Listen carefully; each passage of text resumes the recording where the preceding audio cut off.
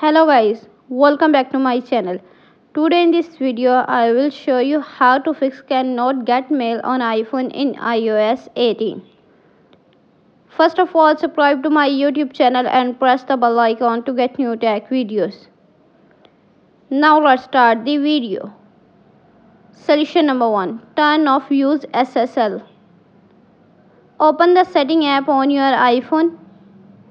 On the setting page, scroll down, tap on mail. On the mail app, tap on accounts, tap Gmail, tap on account. Now tap advanced. On the advanced page, turn off use SSL. Solution number 2. Enable mail.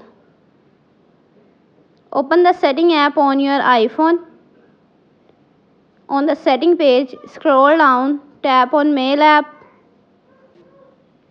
On the mail app, tap on accounts, tap mail, disable mail app.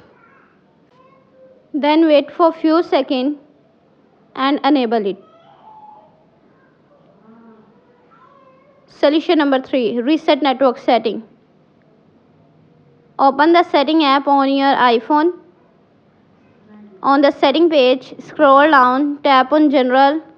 On the general page, scroll down, tap transfer reset iPhone, tap reset network setting. Enter your phone passcode.